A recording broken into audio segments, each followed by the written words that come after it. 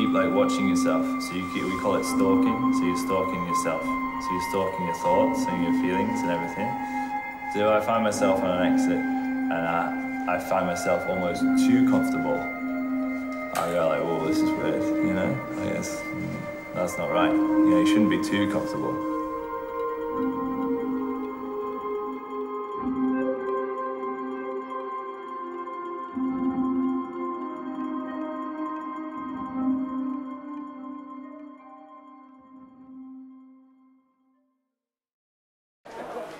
Tack så. Om du har några uppföljningsfrågor, är det bara att du hör av dig. Har du mina kontaktuppgifter? Eller? Ja, de här inbjudande. Toppen. Tack.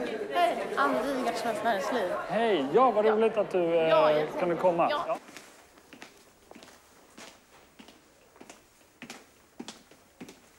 Jag tror inte att det har gått en dag de senaste 2 åren då jag inte bara mentalt har, så att säga, gått igenom tankelopen hur det känns att hoppa ut för en bergskant. Och att den erfarenhet som jag har hunnit samla på mig under mina år som fallskärmshoppare gör att jag fixar det här. Jag kommer ju bara ha en chans att göra det rätt, och basejumping är ju som sport en företeelse. Liksom, man får inte göra några misstag. Ja, vi kommer vara i templen. Ja, men det är lugnt att jag kommer att titta förbi då. Alltså, det blir typ 5 minuter, för sen måste jag springa tillbaka. Ja, så du följer med honom upp till de här bergen och grejer. Ja, orimligt. Upp i de här bergen och grejer. Exakt så. Det är lite så folk ser på mina fritidsaktiviteter, kan man sammanfatta det. Men jag menar att din skepsis mot det jag gör på fritiden hade nog inte varit så stor om du hade upplevt det någon gång. Du har ju bara en förutfattad mening. Vad jag har förstått du ska göra i sommar är att du ska åka husbil genom Norge. Det har jag.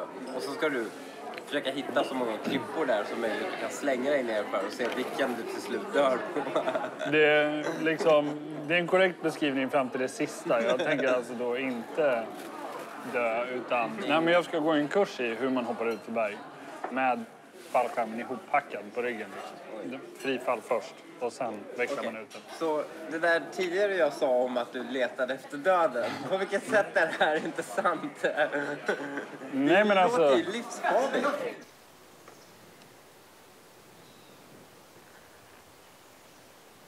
Men det här kommer ju att dunka när du kör. Ja, jag kanske får lägga någonting emellan här. Ja, lägga något emellan. Ja, det är möjligt att den är inte färdigsurrad än. Men... Ja, jag brukar ju kolla vad han lägger ut på Instagram och Facebook och så. Lite filmer, och sen så är han är duktig på att skicka sms och tala om vad han gör. Så för han vet att vi är väl lite oroliga så när han är ute och flyger och har sig. Jag drömmer att man flyger, det har man väl gjort som barn. Det har jag gjort, men inte så att jag har varit i närheten av att göra någon verklighet av det. Nej. Ja, jag vet inte. Jag är inte så pigg på såna här flygningar och hoppningar och sånt. Inget egenintresse för dig? Nej, inte alls. Carl-Oskar faller väldigt långt ifrån päron till rätt. Hej då.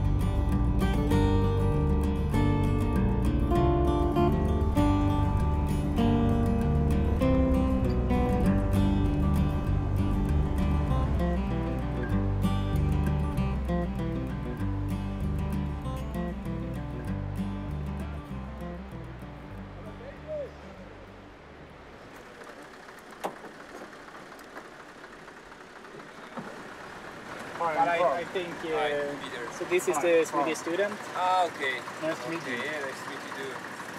All right, so we'll start on Friday. Yeah. You haven't made any base jump? No. Nice. It'll be as scary as possible. Have you done a lot of jumps? I just hit 300, I think, but only like 44 here. Where are you from? Colorado. Oh, awesome. I just did my jump number 40. And here, I've got 150 off a low ridge. Yeah, it's fun. Yeah. Sexy. All the waterfalls are like rainbow from the sun. Yeah. There's the flippers.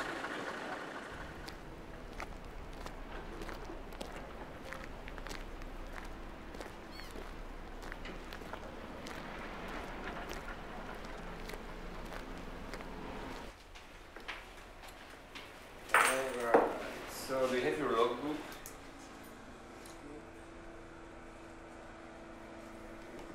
Alright, so this is your registry card for the season. It means that you are registered, you sign up. Test. Can you hear me? Alright, so here is the vote. Actually, I put always maximum because it's windy on the exit. And the main thing is that you need to see the boat driver. There's always the boat when you jump. So the main thing, you need to see the boat.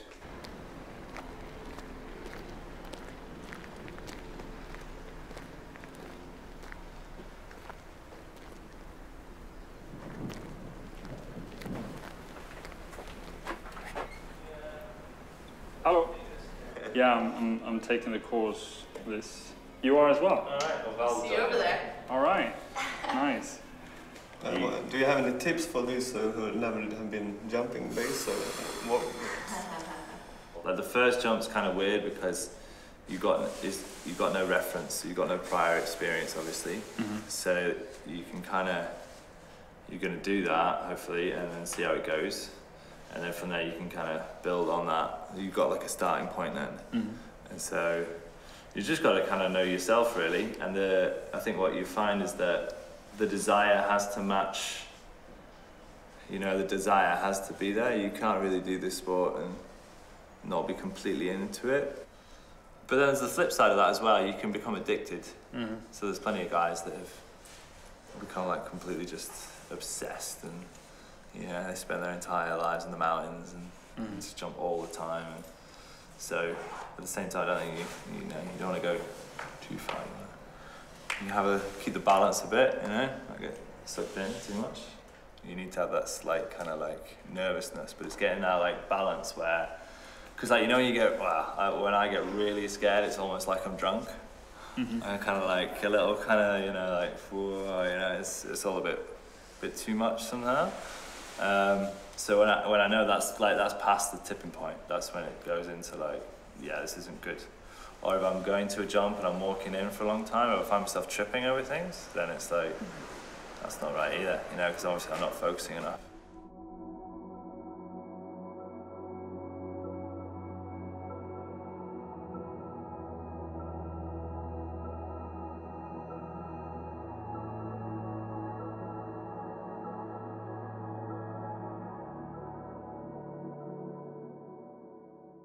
Tomorrow? Yeah, tomorrow. Will be a jump? Yeah, if there's weather, people will be jumping. I have seen television like that, but not in a real thing. Yeah. What do you think about it? It's exciting. It's not something for me, but my wife is eager for something. She, I really look to do that, but no, not for me. It is nice to see, but I will never jump. Oh no, my God! When I go to San Tivoli, I just take balls and threw away. Not all this loop, no. This is not for me at all, but it's nice to see. Can you understand because the reason why they want to jump? Yeah, because I have been as an assistant professor at the university, and I work with that kind of groups that will have some, what we call it, spänningsaktiviteter. And I was the coach for when they write about spänningsaktivitet, so I know about that a bit because also that's some kind of people who maybe not manage their life. Some of them are very exciting for adrenaline.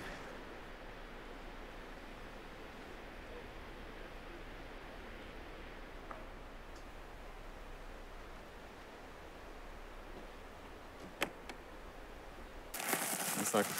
Den, så fort det är streck så kommer den komma ut. Så liksom. Så den är... Just. Det här är den lilla pilotfallskärm som är så här stor. Och den ska dra ut min fallskärm. Det är tanken. Ganska bra tanke. Det är en ganska viktig detalj skulle man kunna säga.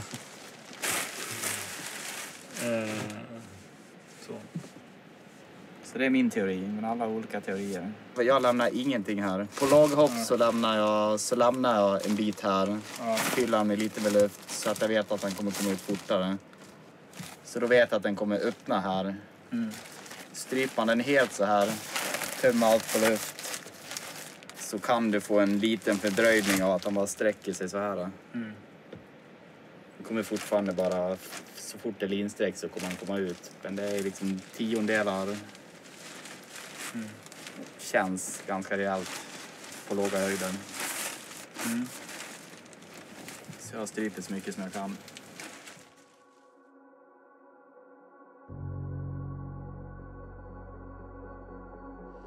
Man har fått 1000 tips som liksom så här snurrar som en tvättmaskin i huvudet på en. Och sen så är det ju ändå så att men när jag står där och hoppar av den här kanten, då är det bara mig det hänger på. Det är klart att alla tips är guld värda. De har givits till mig av en anledning. Men där och då hoppas jag att jag bara kommer kunna liksom handla på rutin och instinkt och bara hantera det som jag vet att jag i grunden kan.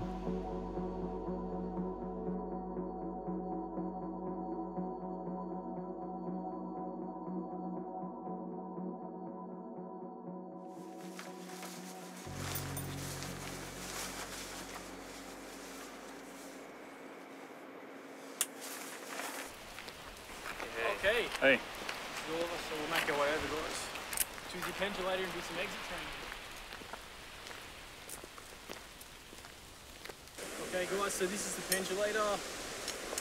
This is where we do our exit training. We think it's about 30 feet. Just like you would in a base jump, double check your gear as well with me.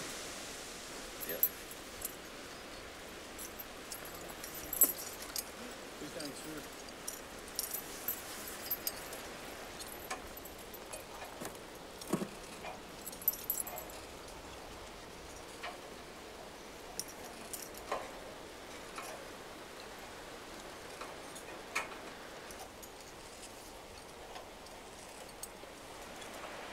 Last year, one of my students was, two of my students were like rocket scientists, you know, like really they understood it on a level that I never will, you know, but privileged people and people that just maybe they don't have that much money anyway, they still come to base jump, they have a good time. You know, for me, it's maybe 20, 30 seconds of nothing, you know, no taxes, no traffic, no one whinging at me, it's just peaceful, you know, it's my own time and I love it for that reason. You know, when I land, I get to look up at the exit point and I appreciate the fact that I'm one of the few people that do this today and maybe one of the few people that do it ever, you know, so yeah, I think there is something about being part of that minority that's pretty special.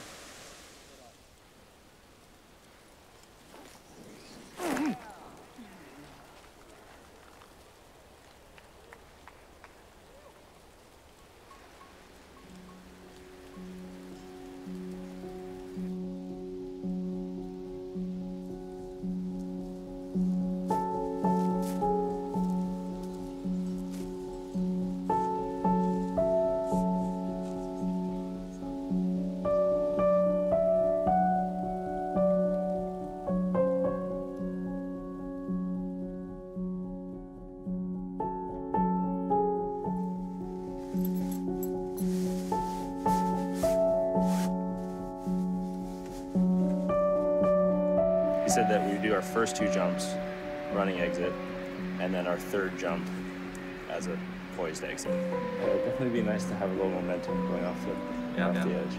For sure.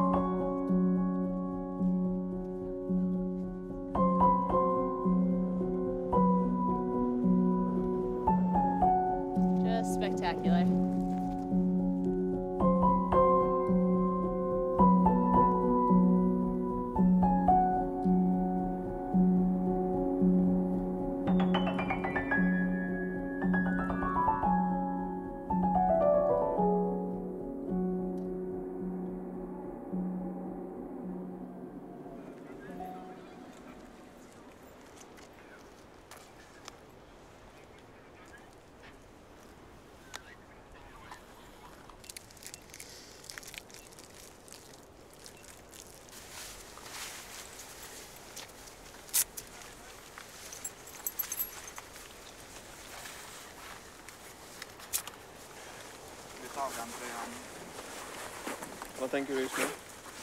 Jag är väldigt koncentrerad. Jag tänker inte så mycket. Eller jag tänker att jag ska göra det här ordentligt.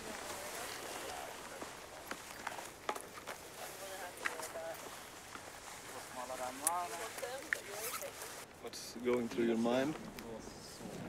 Just enjoying what's around me. Enjoying the whole feel of it. Yeah, that's about it. How long have you been planning for this?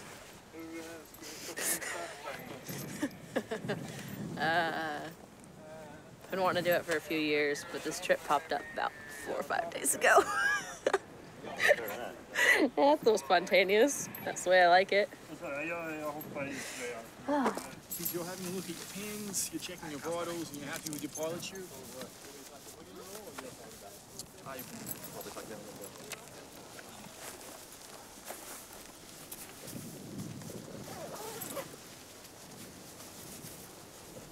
Are you starting to get scared yet? Because I'm a bit worried. Have you got like just a little twitch in there somewhere? No, not yet. I'm pretty steady. Okay. I'm just thinking about, I hope I know when I'm low and it's time to pull. You'll know. I'm going on instinct here. I'm not sure if it's a good idea or a bad idea. Survival instincts will kick in, right? They will. They do, yeah. The thing.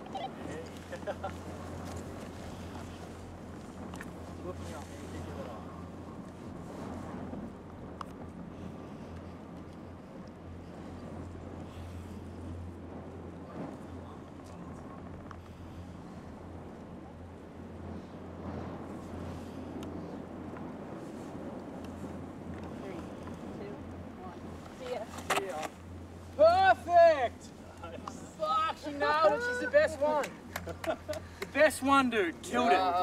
Fucking killed it. Oh, the crazy track, man. So great. Perfect opening. Come on. Nice. Fucking perfect, man. Really good jump. Yeah, that was perfect launch. We saw it here from exit 7 too. It was perfect. How you feeling, Nick? Good. Cool. Cool. Very good. When you're ready for a gear check, guys, come on. Gear check. How you feeling, bro?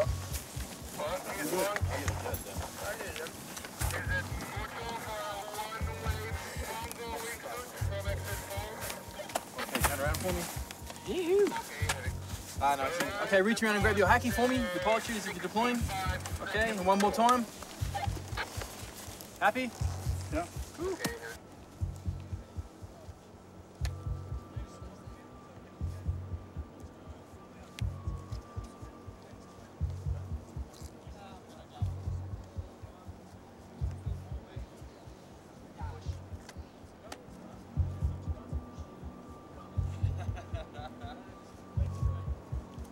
Just relax. Nice, easy run. Positive push. Remember the positive? I was saying the positive. Nice positive push.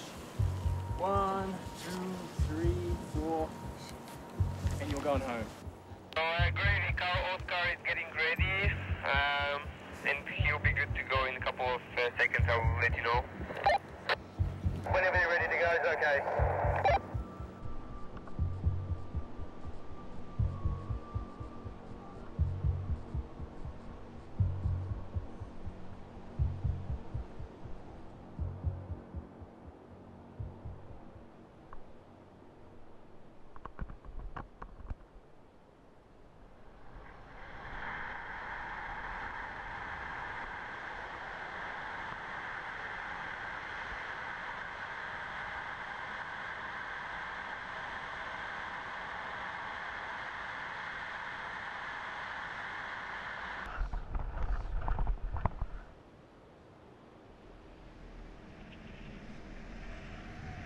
Första sekunderna.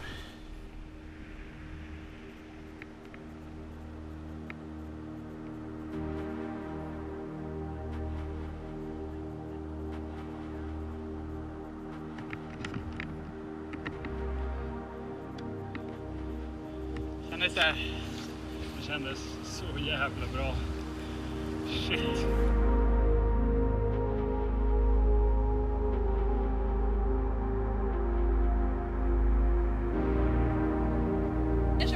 fucking cliff. That was amazing. Fun. Yeah, that was awesome. Oh man.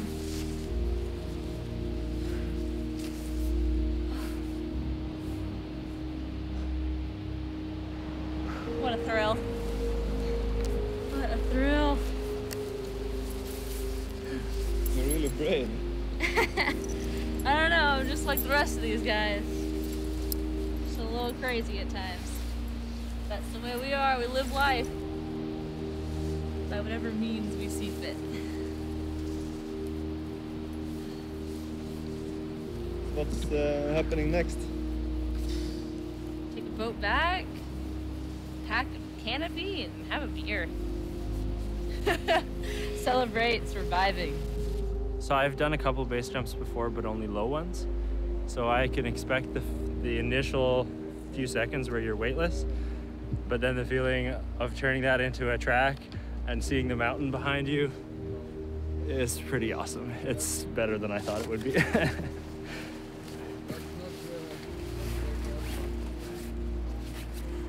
Magical. It's a magical feeling. So there's nothing else that comes even close to how awesome it feels as flying a wingsuit.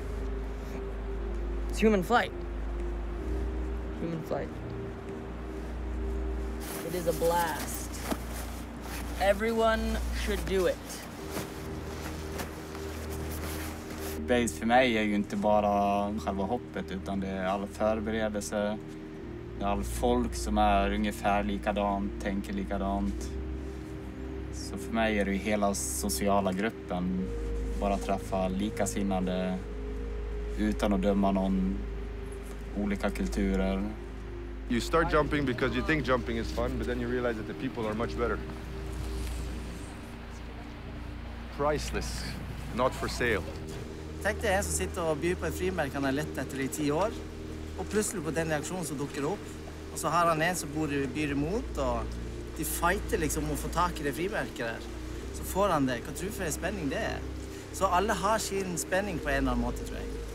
Så det er liksom, ja, noen samler frimerker, vi hopper fra fjell. I like base jumping because I like to be in the air, like everything I do, like flying, whatever. And I like also because you're not taking some plane to go up, and you just manage exactly what you want to do, and you prepare your ring and your base jump pack, and you walk exactly, yeah, and you do exactly what you want, and no one is behind you to tell you you have to do that. You just be free, and if you do something wrong, that's your fault, huh? Det var nog den mest maxade känsla jag upplevt i hela mitt liv. För många så är nog det här helt främmande och helt avlägset, men det sätter ju också fingret på vad som är att vara människa. Att göra det omöjliga tack vare uppoffringar, strävsamhet och ja, i grunden sökandet efter att vara en lyckligare och bättre människa. Congratulations, man, on your first track suit. Thanks. It's never nice. Yesterday, the day before, we lost another two base jumpers as well. Two, I thought. No, John Flores and one more. Was it also in Switzerland?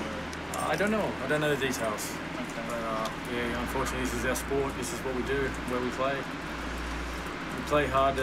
My friend Guy Bada in Brazil, he says once we play hard, and yeah, when we get hurt, we generally get hurt hard. So just take it easy, and if you go jumping somewhere else other than here, just make sure you talk to the locals. Yeah, treat it like this place. Just ask as many questions as you can. Yep. Okay, but take care of yourself, man. That's the most important.